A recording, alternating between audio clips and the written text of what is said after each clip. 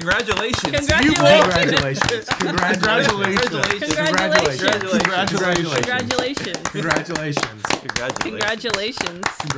Congratulations. Like, comment, subscribe. I'm going to smash there. like. That right there is now our advertisement.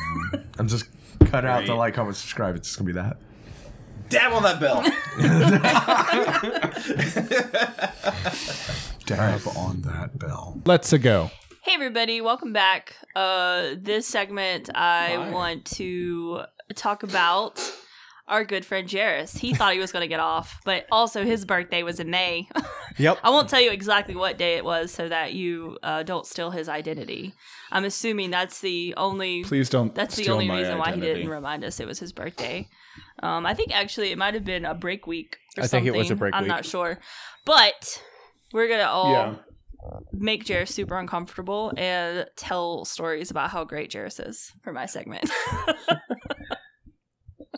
I like how he's really good at interrogating me about awkward moments of my life. I love how he derails everything. It's one of my favorite things. He's the best tall dad. Oh my god, he is so good at that. I love how you're a very direct and real dude. And honestly, like, you kind of called me out on my bullshit a couple times, and I think it is. Well, I know it's made me a better person as a result of it. So, yeah, you're just a really great dude. My favorite. You're already a good dude, Hutch. You just beat yourself up too much. You know, that's actually what I'm going to also bring up is Jairus and I have known each other for a long time, and we've gone through the whole emotional gamut of like feelings towards each other. But one of the best things about Jairus is that he always evaluates himself to such a critical point that he is constantly becoming a much better person at all times. And by being his friend, I have also learned to do that. Not to the same skill base that he has, but I don't think I would be as good of a person without Jairus in my life. Oh yeah, for sure. I feel like Jairus has taught me how to have conversations with people that I don't know. Exactly. He taught me that people love to talk about the things that they know and love. So if you just ask them questions about that thing, you're already like getting on their good side and becoming like a great conversationalist in their eyes. Mm-hmm. I think I used to have this idea that I needed to know something about the topic that everyone was talking about, and I kind of thought if I can fake it and pretend like I know about it, maybe I can edge into the conversation. But people who do that are fucking annoying. Like, it's okay to be like, I don't know about this, tell me about it.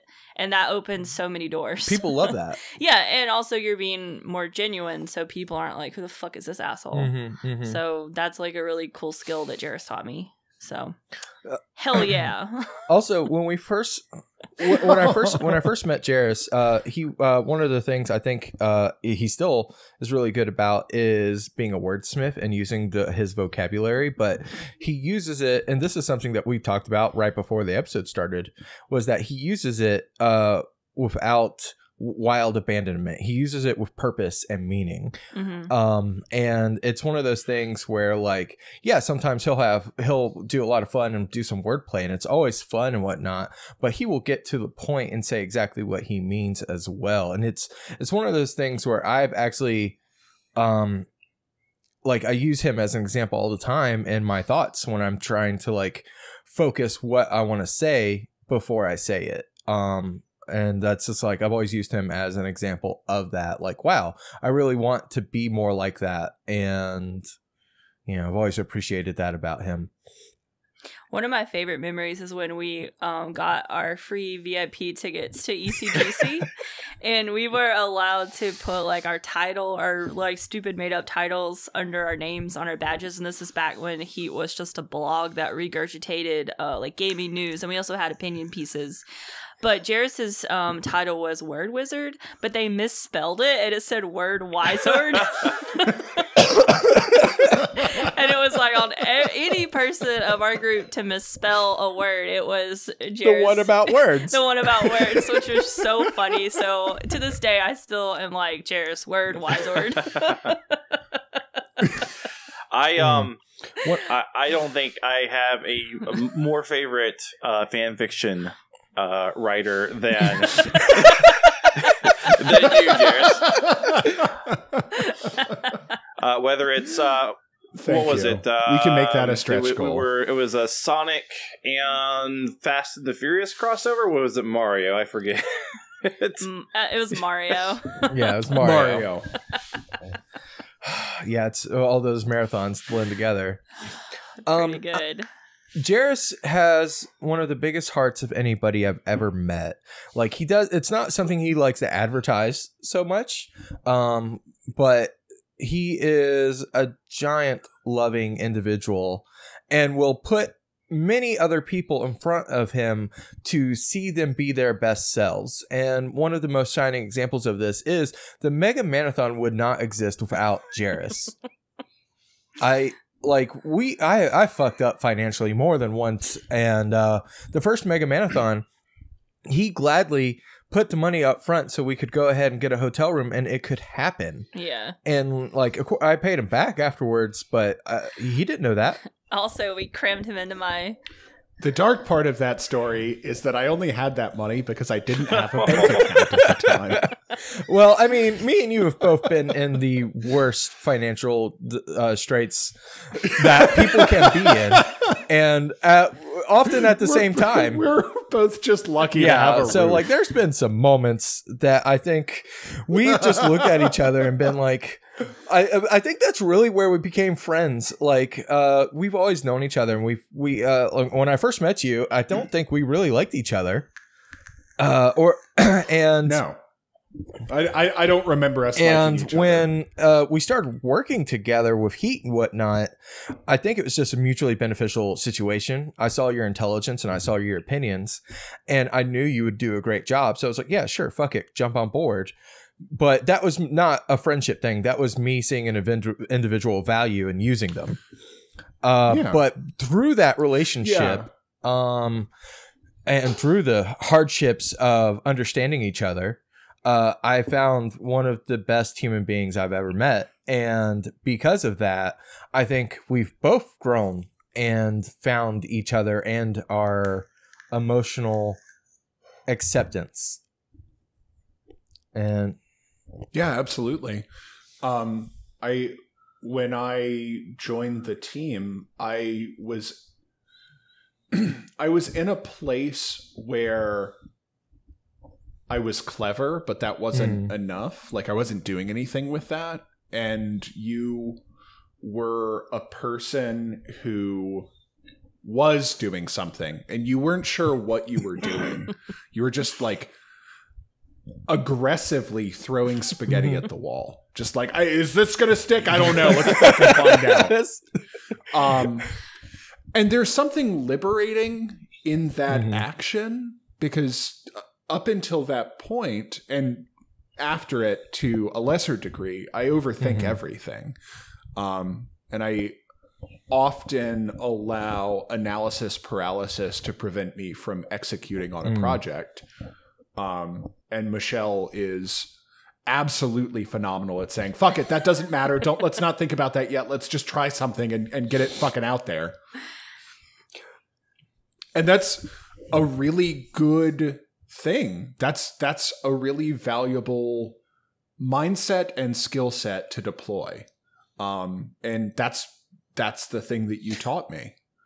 I am so glad also that 3 of my closest friends I agree. that you view me in that way. So my favorite, my other favorite thing about Jairus is that you can say the nicest, sweetest things that you can about him, and he'll be like, yeah, you're right, but also you. No, you. No, you're the good. That's entirely because I'm uncomfortable Yeah. with compliments.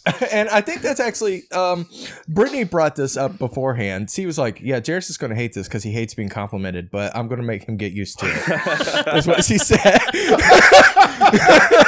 So I've actually had a lot of practice at work because this is going to sound really cringe, but I mean, I came up with this idea to like kind of boost morale in our shipping department. So I made what I'm calling a positivity board. And basically the original idea was just so that our customer, like we could see the customers who were happy with the things they got, because we hear a lot of negatives, and it kind of gave some of the people working there were kind of getting bad attitudes about our customers. And we shouldn't be that way, because most of our customers are great and they're the reason why we have this amazing job. So I was like, okay, I'm going to wade through all this shit on the internet and I'm going to find the good stuff. I'm going to print it out and put it on this board so you can see it. But another aspect of it was if you have a coworker you want to shout out for doing a good job, you can write it on a post-it note and put it up. I also have like a free little envelope for wholesome memes if you need a meme to pick you up or whatever.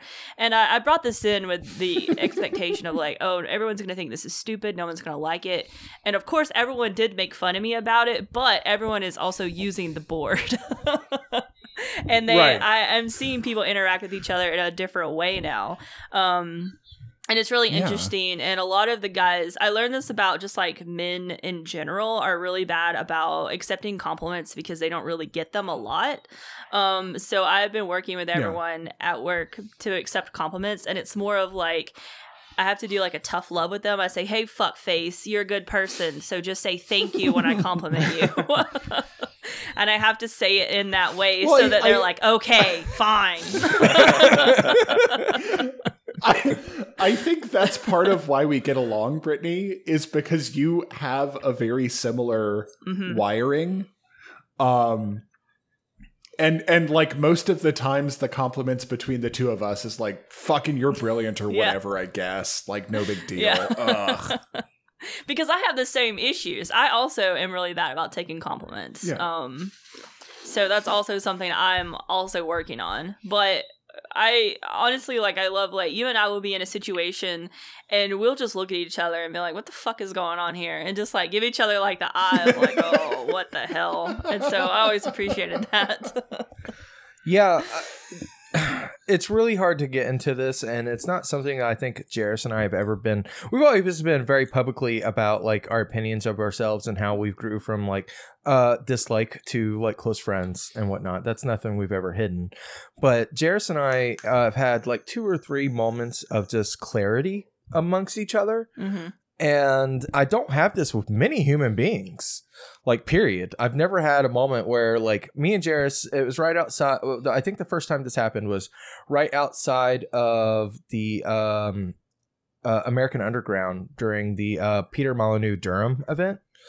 And I was being bossy because at this point I was... That's who you are sometimes. Yeah. And I was way worse at the time. And I was trying to solve an issue, and he knew how to solve it. But at the time I was micromanaging everything, and he just came to me and he's just like, you don't have the energy gamut to be able to process all this right now, and that's why you're being a shitty person at the moment. I'm not telling you this to tell you that you're shitty. I'm telling you this so that I can help you, so you won't have to be shitty anymore, and you can feel better. Mm-hmm. And he said it in such a way that most people, I think, would take it as a problem or be like, that's a mean thing to say. But I think he and I understand each other to a point, especially at this time period, where I was just like, oh, okay, I get it. It's like, go eat a Snickers bar. You're being shitty. Yeah. And that's basically what he told me. And I was just like, oh, God, I am being that person. And I think that's one of the best things about Jairus is that he self-actualizes so much that when he sees other people, he's really great about seeing the issue underlying underneath that they're trying to hide. Mm-hmm. And can get to the point of just like, hey, you need to deal with this situation in this way, or let me listen to your problem about this thing because that's obviously bothering you.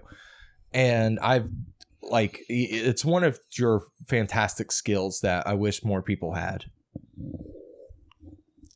And just I think one of the other times, every time we've had this moment, it's me being shitty to Jairus, and I feel bad about that. But we've had those moments. No, that's just what Yeah. you remember, like because those like that dichotomy. Like I always think about that massive argument that we had in Yep. the car, where I was being shitty. And you just like cut through all of that. And then we both yelled and cried and then felt better and hugged. I think we're having a moment right now because I'm misremembering that maybe, but I really don't remember you ever being mean in that moment. I remember you just being extremely like open. And I remember you being like the first time I think you were really emotionally honest with me about yourself. And I'm gonna whatever. And all I remember is yelling at you and feeling insanely bad at you. Bad about yelling at you. I remember the inverse of that. I remember yelling at you and feeling insanely bad. And I think that's the sign of a good moment for both. Because like in all likelihood, we were both shitty to each other. And then both felt guilty about it. And then the way that lodges in our brain is just us remembering ourselves being shitty and the other person being articulate and reasonable. And making us like come to a conclusion and then feel bad, but then good about it. Also, that was the day I it was an interesting day because we were doing a recording for your father, or we were doing a stream for your father. Yeah. And I had gotten to know your dad pretty well because of like your my hospitalization. So I knew your dad very well, but I'd never seen him outside of that context. So when I got to see him for the first time in a happy setting, and me and you came there and we were both pissed. And he did not know how to handle that situation. And then right after that, me and you got like, we had like a civil conversation outside of it and like came back and we were like our best selves. And he was just like, I could see his face and he's just like, what the fuck is going on with these two people? And it made me really appreciate you and your dad. Also, that night was a lot of fun. I mean, that's why I love all of you, and that's why I love you, is that we can have those moments where we're right, and we can have those moments when we're wrong. Yeah. And that's hard. There are so many other relationships in all of our lives where we have to be the person who is right. Either professionally or interpersonally. Not like interpersonal relationships exist anymore because of COVID, but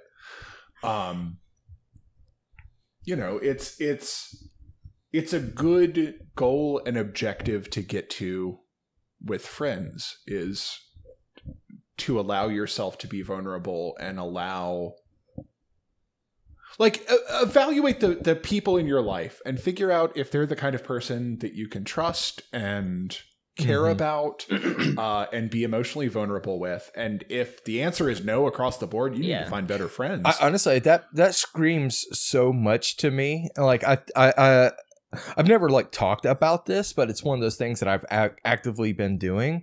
Is like ever since like I think it's pretty much when we moved in with Hutch and we were all living together for a short time, I actively like moved myself away from many friendships at the time that were not really friendships. They were just people that were there.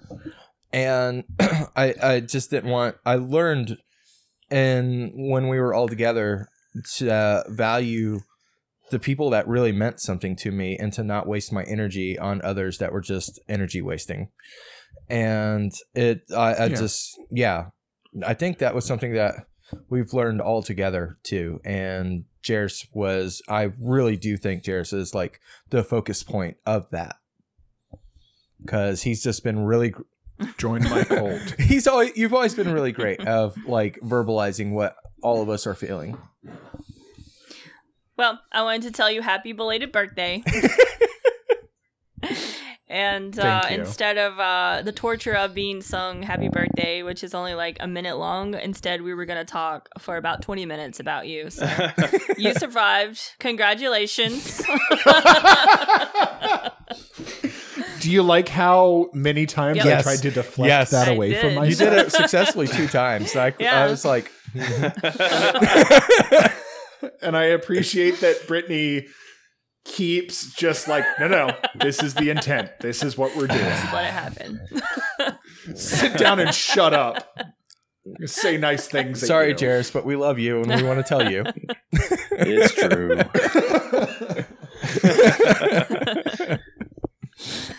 Well, with that, we'll go on to the next segment and let Jairus have a little reprieve. And we'll see you all on the next segment. And Bye. Bye. Bye. subscribe.